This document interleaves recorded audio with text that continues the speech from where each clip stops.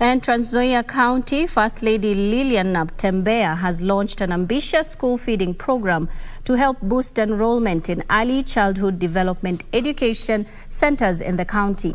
She added that the county government has already employed more than 700 teachers on permanent and pensionable terms. She called on the parents who are still holding their children at home to enable them have equal education opportunities like their peers across the country.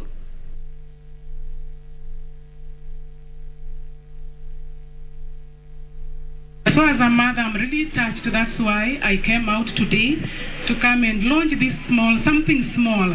But it's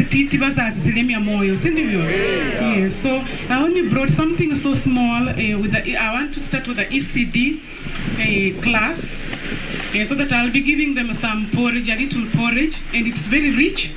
And then some food that is really, it's a whole meal, in fact. So I'll start with that small one. I hope God will bless this program so that it doesn't collapse. So it's against such a backdrop. Watoto kufaint and they are hungry. So it's against such a backdrop that I as a mother, have come out in a small way to ensure that these bundles of joy, that's our children, that they get something for their tummies to satisfy their hunger pangs.